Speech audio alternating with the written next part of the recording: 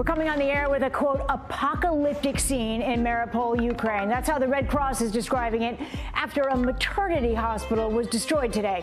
We'll show you the heartbreaking pictures from inside the wreckage as we're getting an exclusive look at a new interview with Ukraine's president. And as the White House deals with the controversy over those Polish jets, we've got new details on how President Biden is shifting his strategy over skyrocketing gas prices. There's another issue on the president's mind today, cryptocurrency, with a new executive order trying to find ways to regulate the digital money. Ahead, how the White House is embracing crypto, as millions of Americans do too.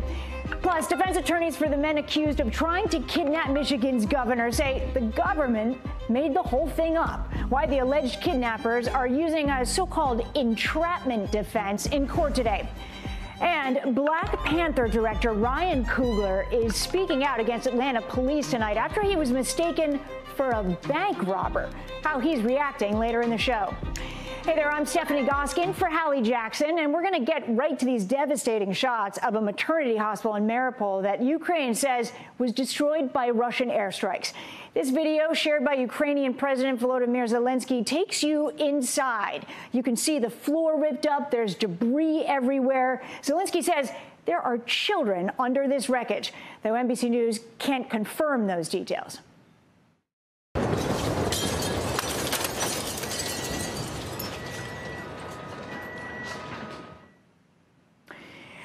You hear the crash and alarms blaring. The missile left a giant crater outside and ripped apart nearby cars. And we want to warn you, this next video clip is disturbing. Local officials say 17 people were hurt altogether. You see a woman crying, holding her child there, another person getting her head wrapped. A pregnant woman is being carried out on a stretcher. The World Health Organization says 18 health facilities in Ukraine have seen attacks like this since the war began. And even though there is a ceasefire along so-called humanitarian corridors, you're seeing them here, letting civilians get out of the country.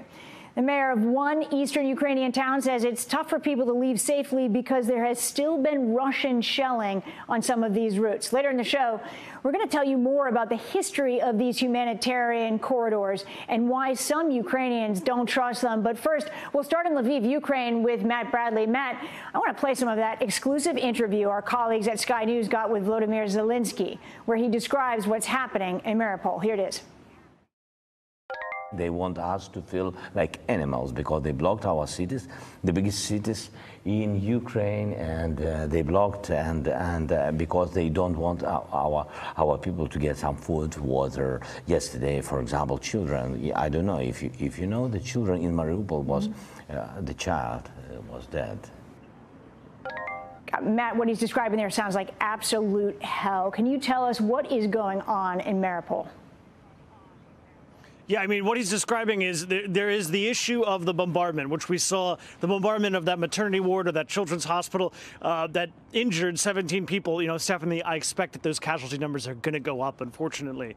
But that's only part of the problem in Mariupol. The big problem is the lack of food, the lack of water, the lack of electricity. And that is what is causing starvation, essentially. Dehydration. A young girl was dehydrated and died, and I believe that's what the president was just referring to in those comments. And also just the fact that nobody can get medicine. People who are in desperate need of medication aren't able to get that from the outside. Because remember, Stephanie, with those humanitarian corridors being unsuccessful, they can't get people out. That also means that they can't get any humanitarian goods in. So that means that these people are starving of food, starving of medicine, and a lot of them need water. Now, we heard from the deputy mayor just a moment ago on MSNBC saying that people there were excited because snow had fallen, which meant that they could go out and collect snow and melt it down for drinking water. That is just how desperate people are there. So again, the bombardments are a major threat, but also just the lack of humanitarian access is going to be killing people. It's going to become lethal. There's 400,000 civilians in Mariupol, and there's an effort to try to get half of them, 200,000 of them out. And so far, over the better part of a week, those efforts to establish humanitarian corridors have failed. The Ukrainians say because of Russian shelling. The Russians blame it on the Ukrainians. Hard to imagine why the Ukrainians would jeopardize their own humanitarian efforts to save their own people. But in this situation, it's hard to tell anything at all. But the fact is that no matter who's firing, no matter what is going on, it is the civilian population of this southern city that are carrying the bulk of the burden. Stephanie? Yeah, they certainly are. And what's grim is only going to get grimmer if they can't get them out. I want to turn to something else, Matt. U.S. officials are saying that the Russians could be preparing to use chemical and biological weapons in Ukraine. What generated those concerns? Yeah, I mean, the chemical and biological weapons, these are warnings that we've been getting for quite a while, of course. Remember, this is the Russian military. We believe that the Syrians use chemical weapons in Syria and that they were doing so with the blessing or with the aid of the Russian military. And one of the things we heard was that because of the Russians were warning that it was the U.S. that were going to be using chemical weapons, that they were going to be using they were planning on using chemical weapons in order to kind of stage it as like a false flag attack. And this is something that is straight from the Russian playbook that we've seen time and time again. Now, nuclear weapons, we already heard that Vladimir Putin has put his nuclear arsenal on notice as part of his general sort of warlike posture that he announced several weeks ago. So, you know, all of this is in play. And as the Kremlin and as Vladimir Putin himself becomes more and more frustrated, he becomes more and more erratic. Stephanie? Yeah, and let's hope that doesn't lead to some kind of desperate move that involves those terrible weapons. Matt Bradley in Lviv, thank you. On the diplomacy front, Vice President Kamala Harris is now in Poland. Her plane touched down just as we came on the air. Tomorrow, she's going to talk with Ukrainians who have escaped the violence at home. She'll also sit down with Poland's president, where it's all but certain that they're going to talk about this controversy over Polish fighter jets. Because yesterday, you heard it on the show, that Poland was going to send Soviet-made plans to an American airbase in Germany to make their way eventually to Ukraine. But the U.S. just axed it because, as Pentagon Press Secretary John Kirby says, U.S. intel believed that transfer was, quote, high risk. The intelligence community has assessed that the transfer of MiG-29s to Ukraine may be mistaken as escalatory and could result in a significant Russian reaction that might increase the prospects of a military escalation with NATO. Andrea Mitchell joins me now. Andrea, thanks so much for taking the time to talk us through some of this stuff. It really felt this week like there was a lot of momentum toward getting these planes over to Ukraine, but it's almost like something happened in the last 24 hours that crossed the line for the U.S. What changed? And are you surprised by how this is playing out? I am so surprised by how this is playing out, but not surprised that this plan is not working. I'm surprised that it was even proposed by Poland. You had Secretary Blinken, Stephanie, over the weekend in Poland talking this through with them. There clearly was very little interest in NATO getting involved. You know that. That's the red line, and you know why. The president has said from the get-go, we don't want to go to war with Russia. And if NATO gets involved in Ukraine, which does not have NATO protection, it is not a NATO member, they're not part of the treaty, they don't get the defense if they're attacked, but they get help. They get help because they are our democracy. They are our ally. We are trying to help them with defensive weapons and have done, you know, $1 billion worth of weapons just in the last year. That said, we were talking about F-16s to backfill Poland, and then Poland would supply the MiGs if they wanted to do that because of their own concerns about their own security. And they want the F-16s, much better jets, obviously, than the older MiGs. So effectively, Andrea, what they were saying is they were going to move these MiGs to Germany and kind of leave it up to the U.S. to get them to Ukraine? And that would put it on us. This would be a U.S. base, Ramstein. I'm sure you've been there over many, many years of covering things overseas. And it's a U.S. base, not even a NATO base. They are MiGs, Soviet-era jets being flown to a U.S. base to be flown by U.S. pilots? I mean, who's going to fly them in? How would you get them there? To get them there from Poland, they have to be broken up. They have to be reassembled by people who know how to do that. Well, that could be done in Poland and then, you know, freight them in or carry them in.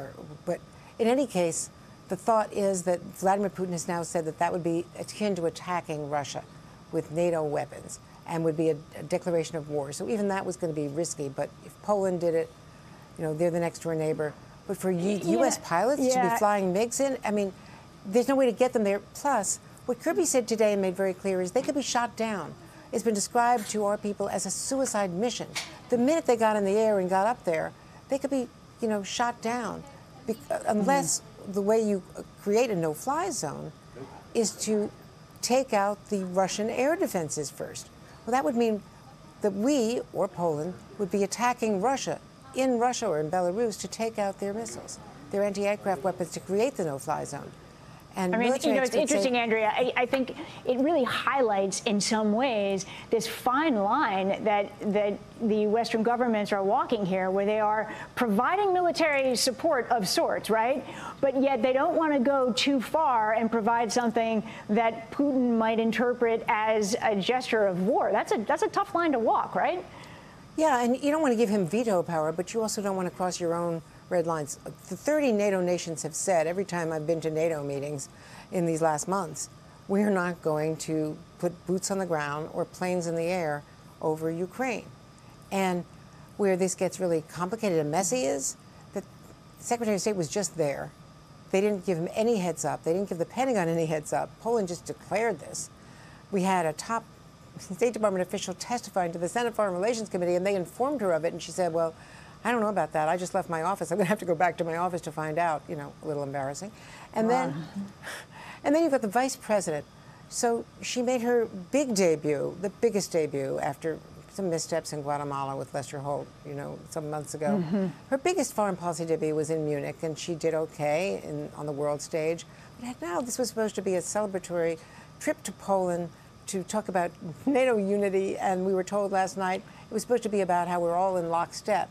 And on the eve of that, they do something without pre-announcing it, and she's landing really to disentangle us. Well, yeah, it's a difficult time and a messy situation she's flown into. Thank you for walking us through it, Andrea. We really appreciate it.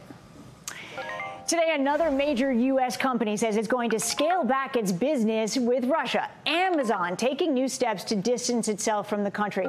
Russians will no longer have access to Prime Video, and Amazon products will no longer be shipped to Russia or Belarus. People there also won't be able to order the video game New World, the only game Amazon sells in Russia. In a statement, the company says they'll continue to partner with organizations to help with the humanitarian effort in Ukraine. More than 100 companies have now ended their business in some capacity with Russia.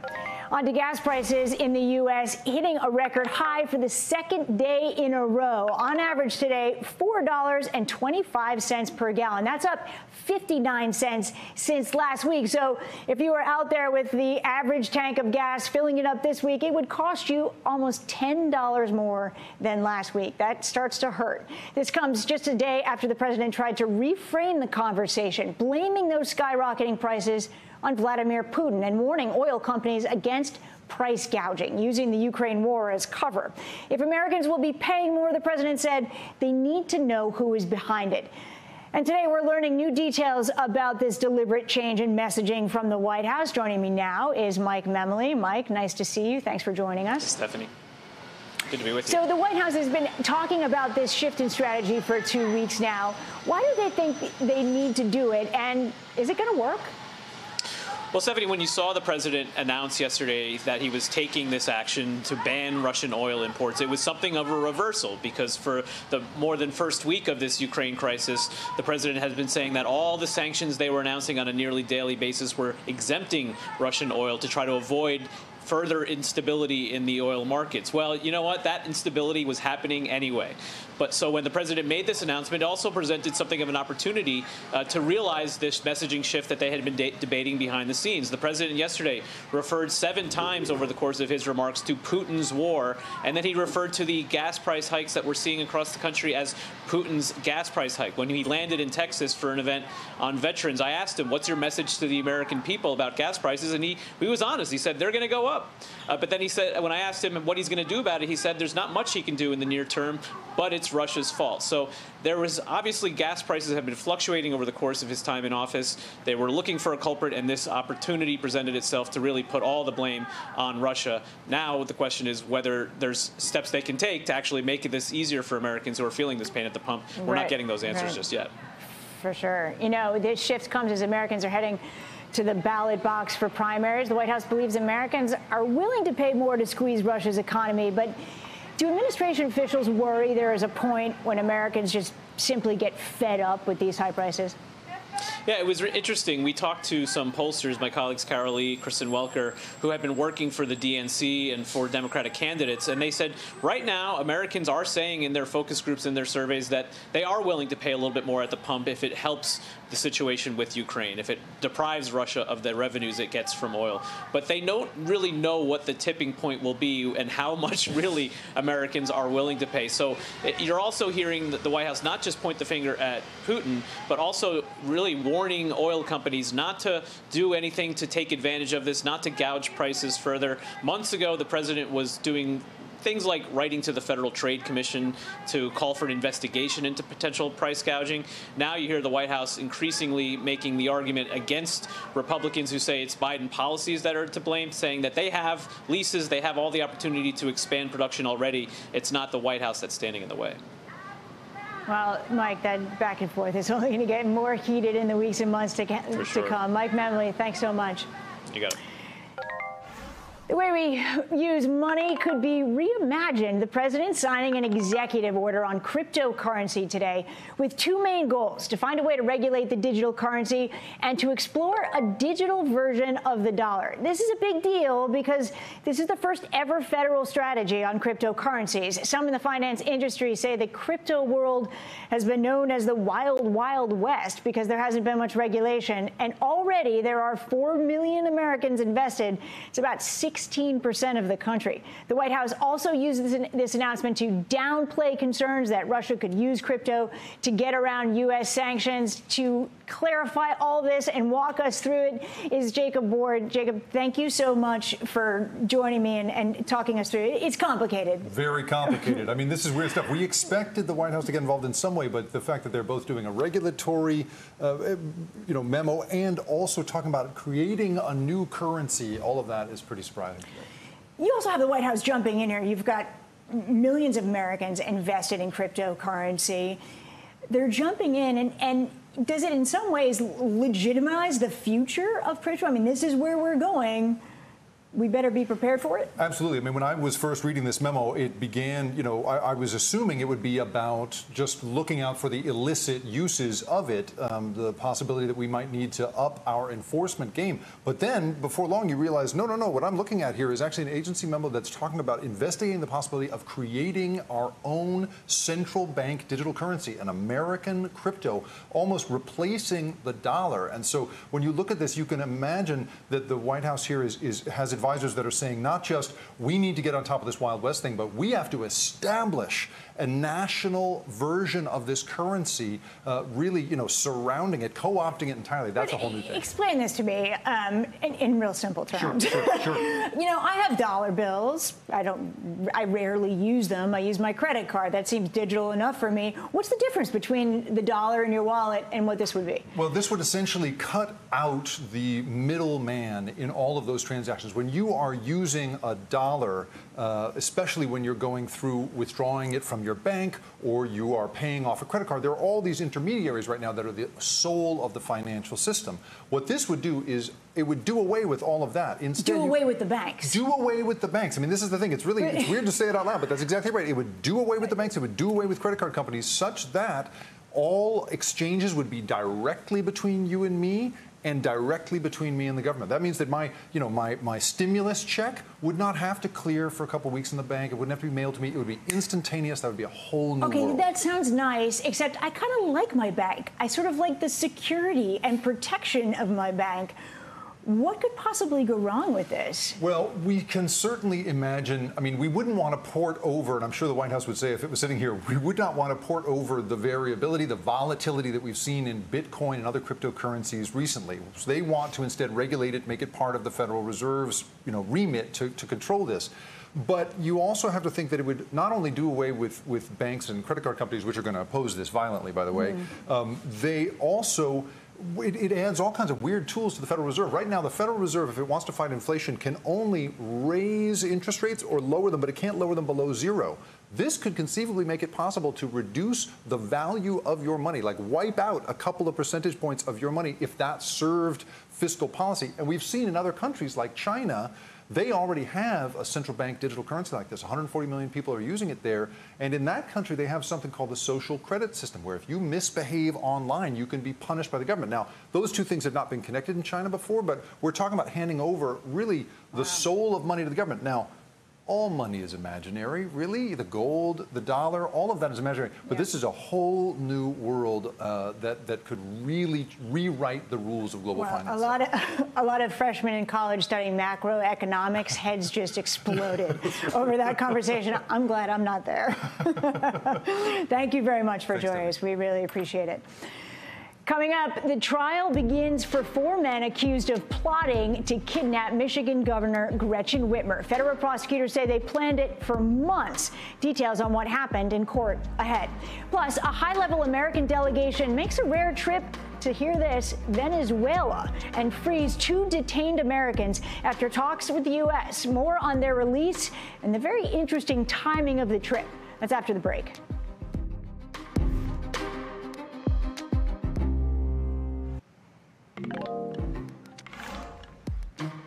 Defense attorneys in Grand Rapids, Michigan courtroom today accused the government of coming up with a fictitious plan to kidnap Governor Gretchen Whitmer in order to entrap their clients. In opening statements, the defense said FBI agents and informants targeted the defendants for their anti-government views and then coerced them further into the plot. They argued there was never a plan or a conspiracy to begin with, calling their clients' comments, which were actually recorded, quote, stone crazy talk, while prosecutors said they were furious about COVID restrictions and their actions went well beyond just talk, including training exercises and practicing with explosives, all part of their plan, according to the government, to kidnap the governor from her summer home and blow up a nearby bridge so law enforcement couldn't respond quickly. Adam Fox, Barry Croft Jr., Daniel Harris, and Brandon Caserta face charges of kidnapping, conspiracy. Foxcroft and Harris are also charged with the conspiracy to use a weapon of mass destruction. Joining me now is Pete Williams. Pete, it's great to see you. Let's talk about this entrapment defense. They say the FBI and these informants coerced these men into planning a kidnapping and that it never was actually going to take place. How does the government have to prove that there was actually a real danger here to the Michigan governor? Well, the government has a pretty strong thing in its arsenal here, because originally 6 men were charged with this plot, but 2 of them have since pleaded guilty and will testify at the trial. And the government will say that they will testify that this is not a case of the informants egging them on, that these 4 did intend to do this. And as you say, it was more than just talk. They did the weapons training. They surveilled the governor's summer home, from which they intended to kidnap her, according to the government. And they also built and set off explosives, practicing for an explosive to blow up the bridge.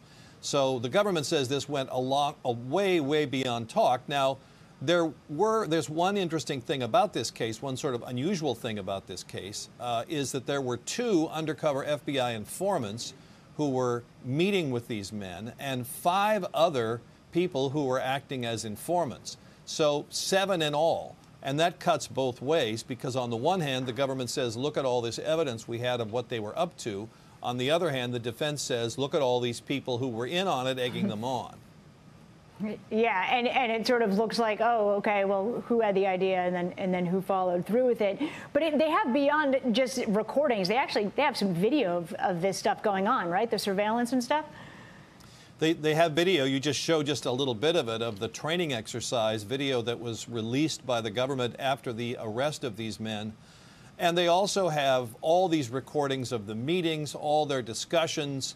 So there's a lot of material because they were under such close surveillance. And the question in all of these entrapment cases, entrapment, a defense that seldom works, but it often comes up in these so-called sting cases, or these cases where plots are discovered and then infiltrated by informants, or in this case, not only informants, but 2 undercover agents.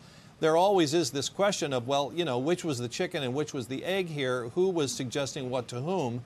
And that's what the trial will deduce. That's what the evidence will discover. The jury will have to find out whose idea this was, and was the government, as it should be, a passive participant here, listening and making sure that they didn't do anything illegal. I mean, one of the things that's common in these cases, and apparently happened in this case, is that when one of the conspirators is accused of wanting explosives, then the FBI will provide them something that's inert so that they can't do any damage to anybody else. But the government also says that in this case, the men did get some materials and try to build bombs and then set them off and, practice to see if they could build bombs on their own.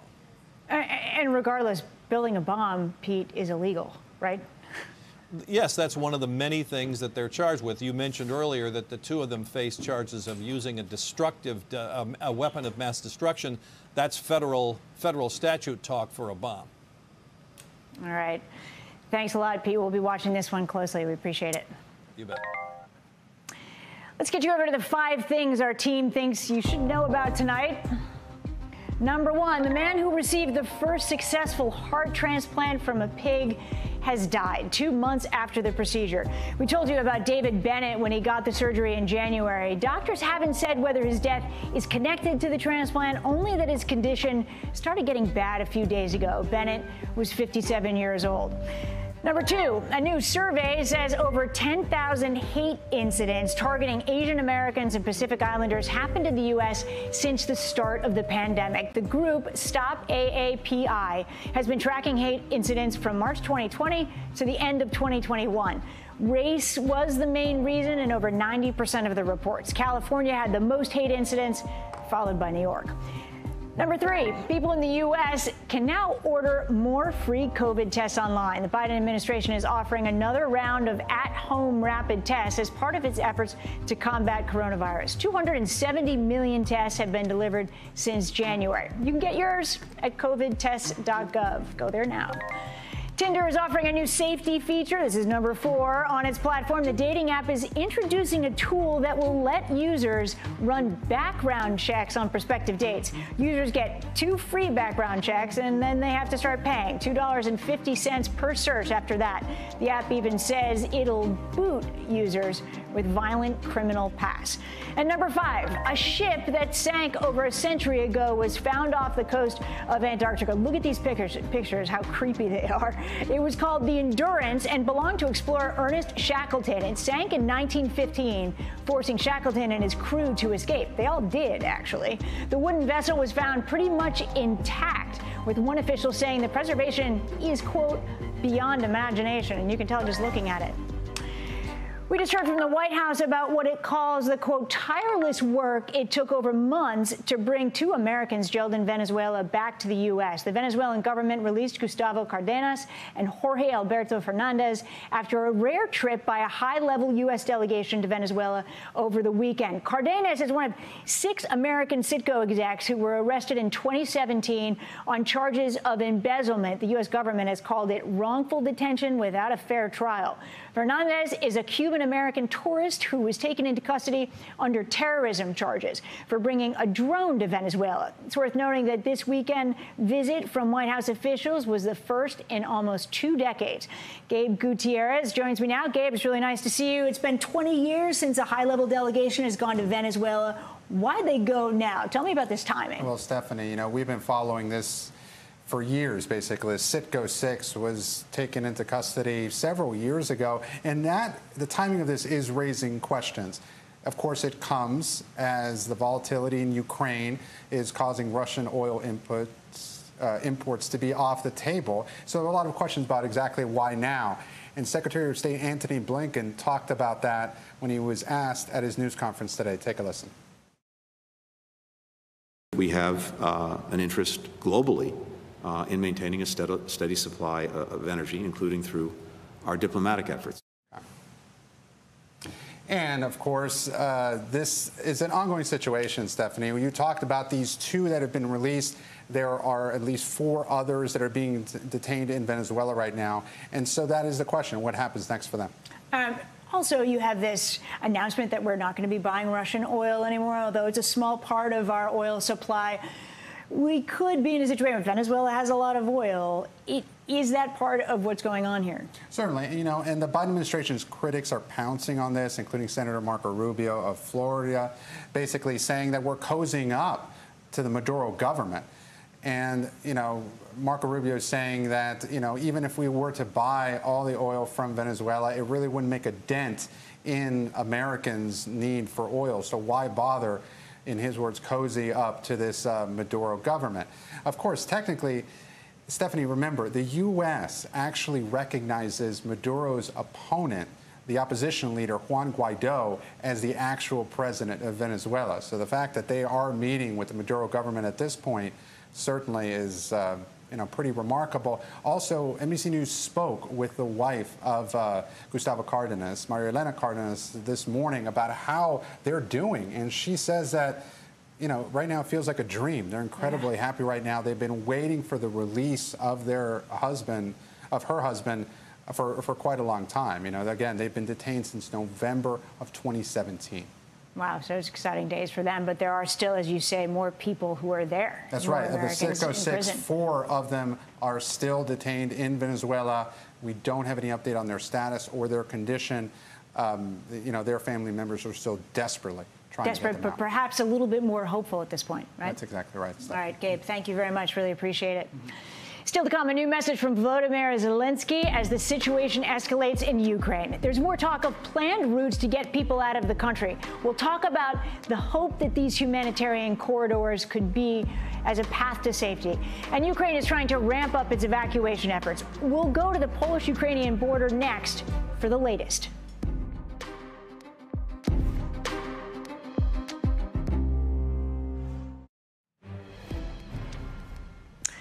And breaking in just the last few minutes, we've got a new video from Ukrainian President Volodymyr Zelensky where he reacts to the attack on a hospital in Mariupol that we told you about earlier in the show. He's accusing Russia of, quote, a Ukrainian genocide, using the devastating attack today as evidence. Zelensky also directly addressed Russians, saying Ukrainians have never done anything like this because, quote, we are human. The Ukrainian president also used the video to again call on Western countries to set up a no-fly zone over the country. This morning, Russia and Ukraine reached a tentative deal to let civilians evacuate from Ukraine in 6 different areas. Here's what one of those evacuations looks like. This one is in the northeastern city of Sumy, and it all appears to be going pretty well there. It seems to be safe. Officials are saying more than 20,000 people have left in buses and cars along that established route alone. The problem here is that previous attempts to establish these safe corridors have, for the most part, failed because of Russian attacks. So trust that these routes will be kept safe is extremely low. And we've been talking about these so-called humanitarian corridors a lot over the last few days. But how do countries even go about creating a safe path for civilians to travel out during a war? We've got the details. Russia and Ukraine have finally agreed on protected escape routes for Ukrainian civilians after a lot of wrangling. They're called humanitarian corridors.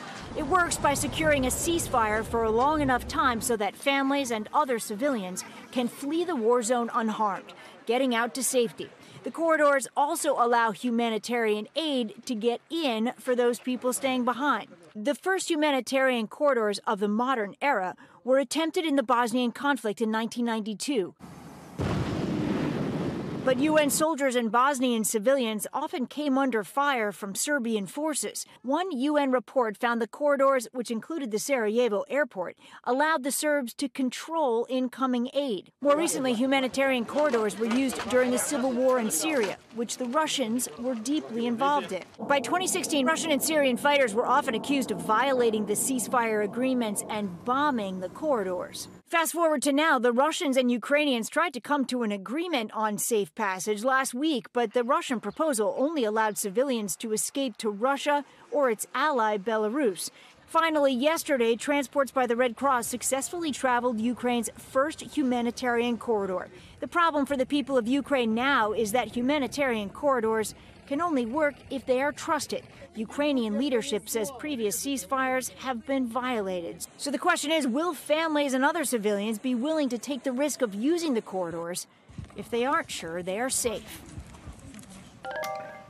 We're now going to Ellison Barber, who is on the Polish-Ukrainian border today. Ellison, we talked about this earlier in the show. Local officials accused Russia of hitting a maternity hospital. How willing are people to trust using these humanitarian corridors when they hear about an attack like that?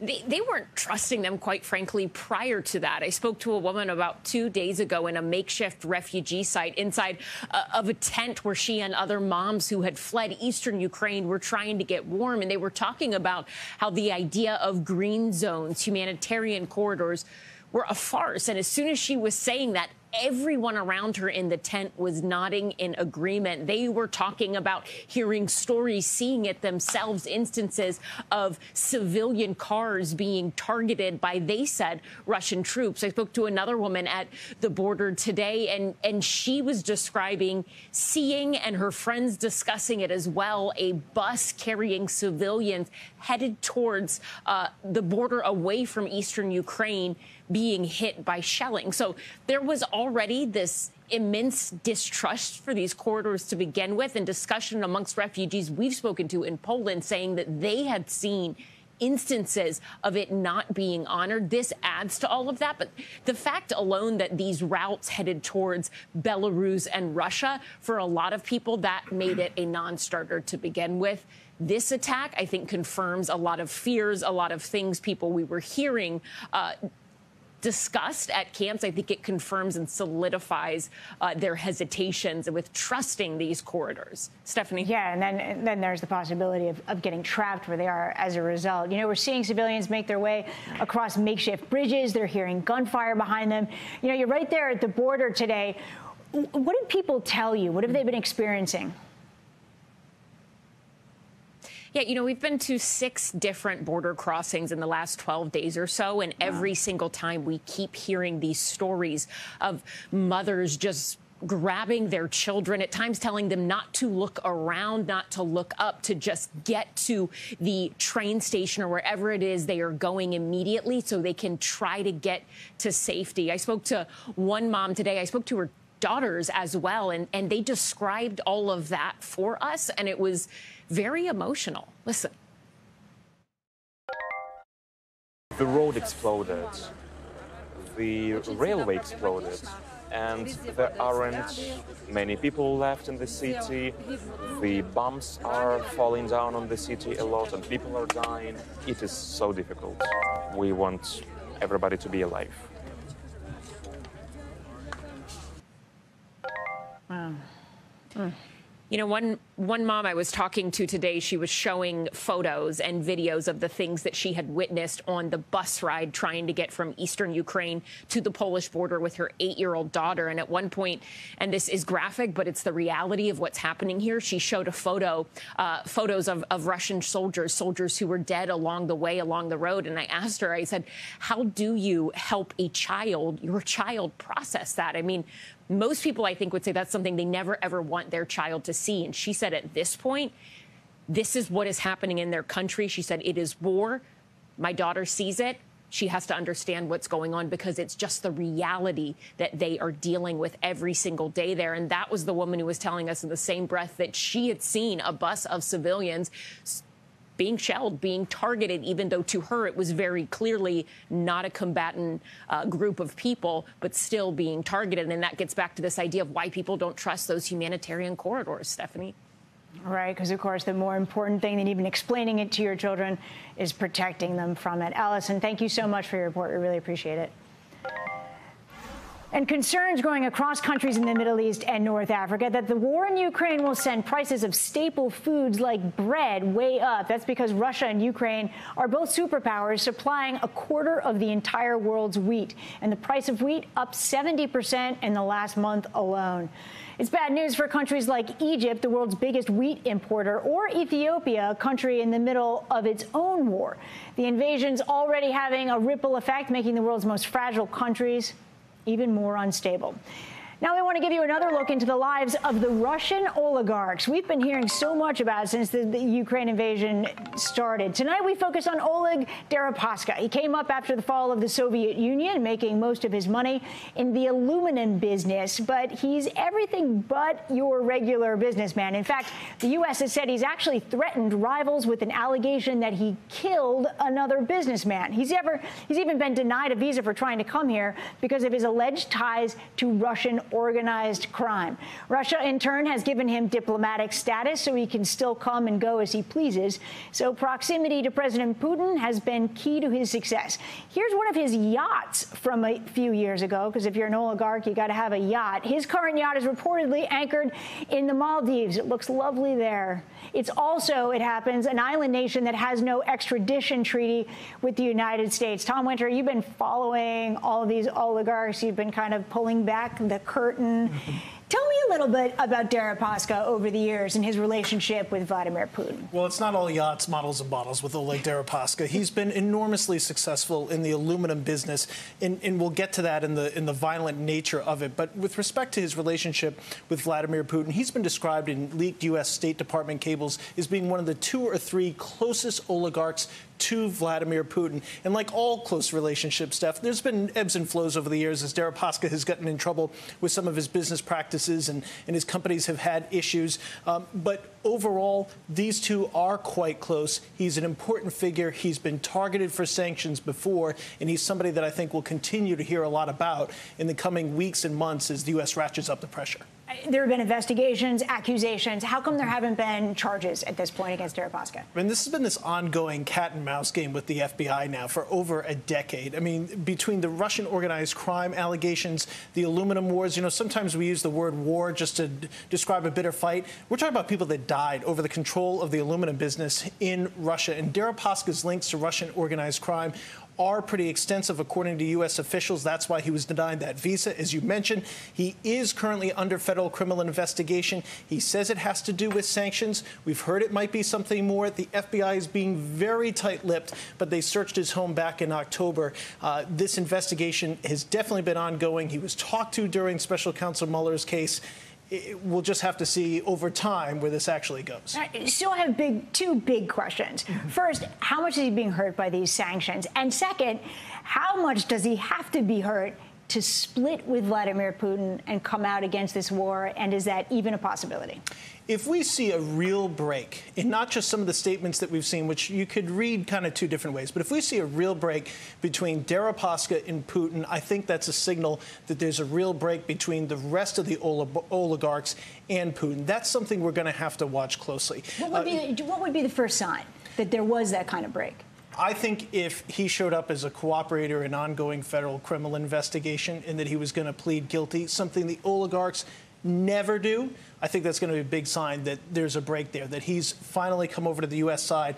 And for the FBI's purpose, they don't really care about the sanctions violations with Oleg Deripaska.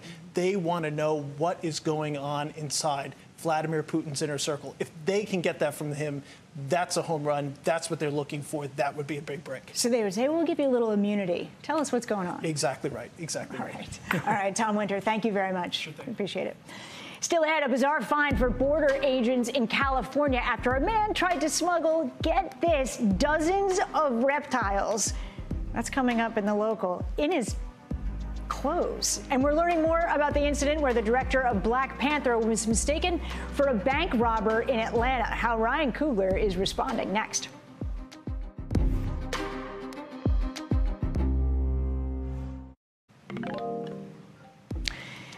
Negotiations went deep into the night as the MLB and Players Association try to reach a deal. Are they any closer to reaching an agreement with games on the line? We'll get into it with Sam Brock in just a few minutes.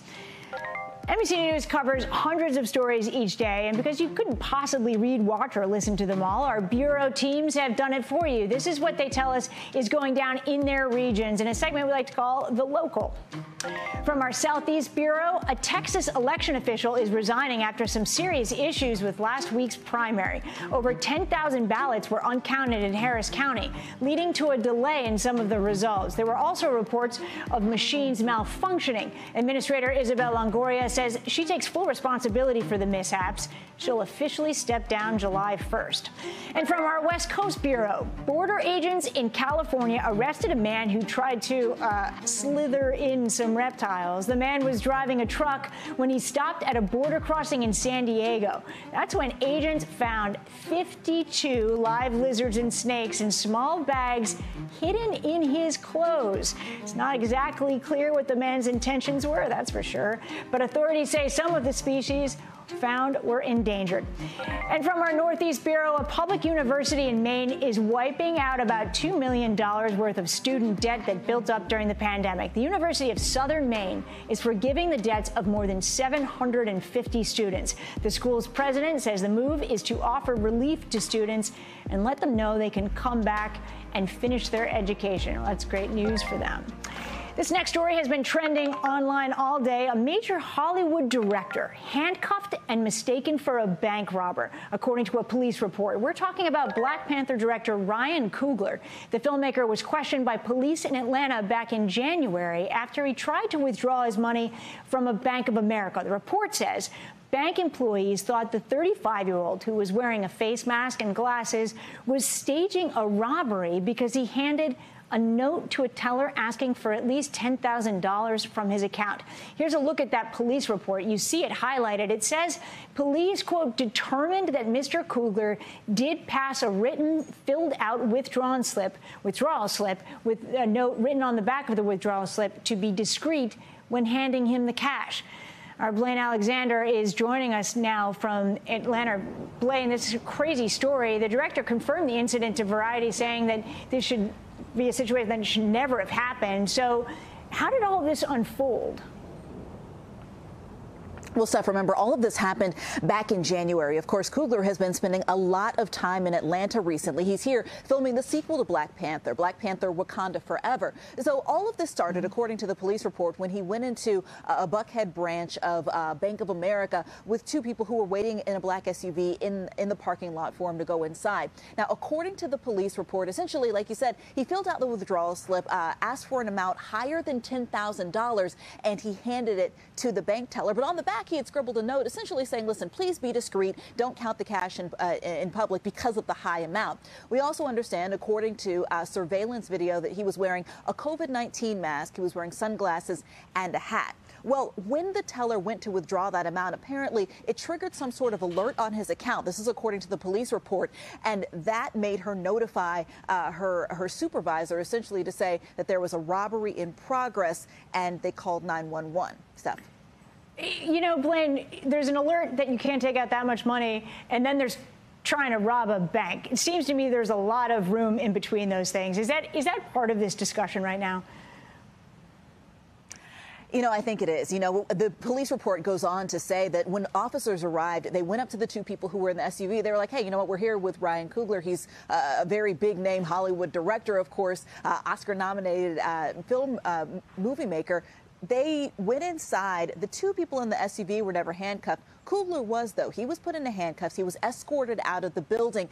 At some point, according to the report, the officers realized the mistake. They apologized to him, explained what happened. But according to the report, he asked for all the officers' names, their badge numbers. Now, remember, this happened back in January, so certainly some time between when we're all finding out about this and when the incident happened. In a statement to NBC News, Ryan Coogler essentially said, yes, this is something that should have never happened, but Bank of America apologized. They rectified the situation to his satisfaction, and essentially they've moved on.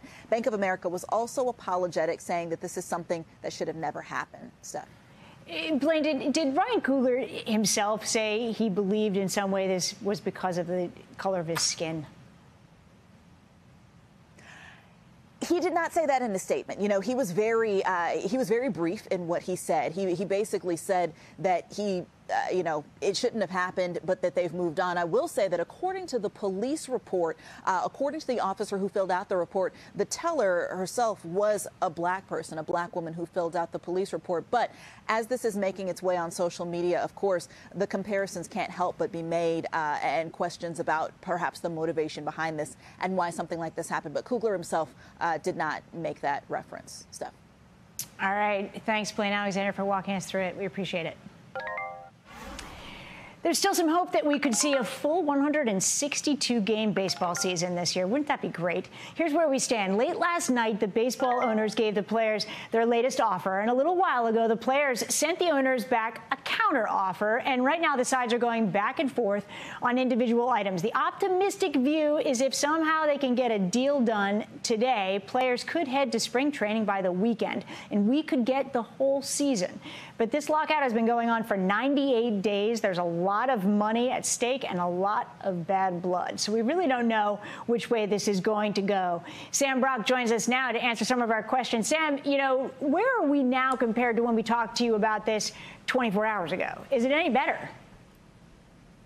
Yeah, Steph, good to be with you. It's not clear. It's been pretty opaque in terms of what sorts of agreements have or have not been reached so far between the players and the union. I will say I'll take the under on whether or not we have a full 162-game season. At this point, one series, or I should say a couple of series, 1 week has already been canceled. The threat on the table right now for Major League Baseball is a second week.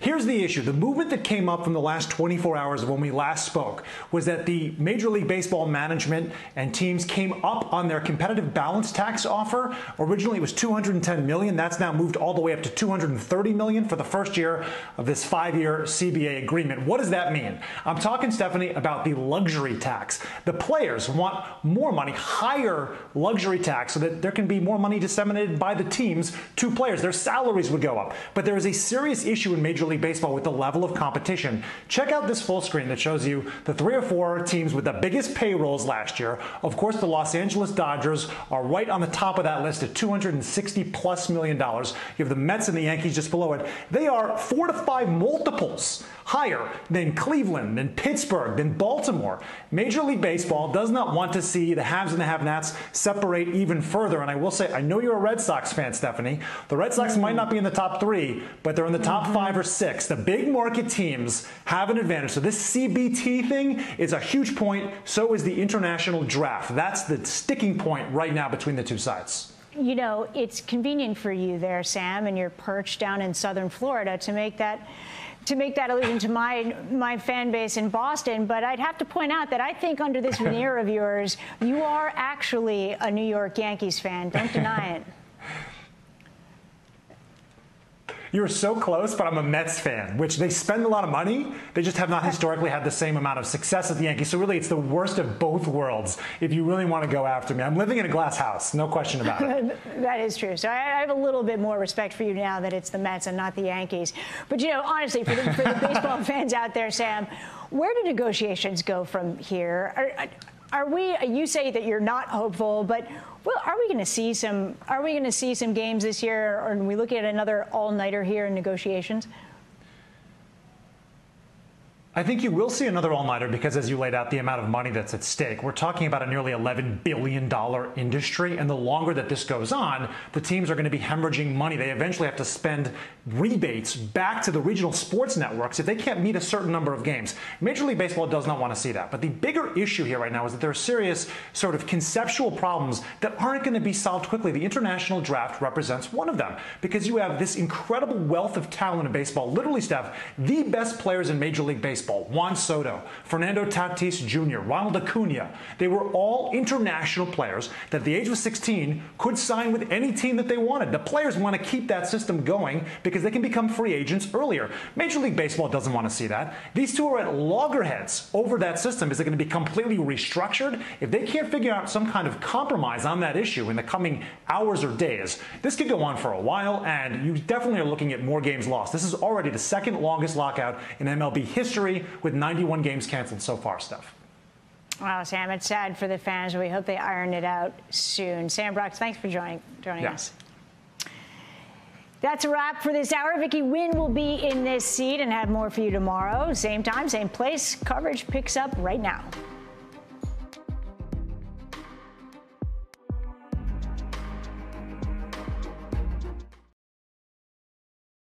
Thanks for watching our YouTube channel. Follow today's top stories and breaking news by downloading the NBC News app.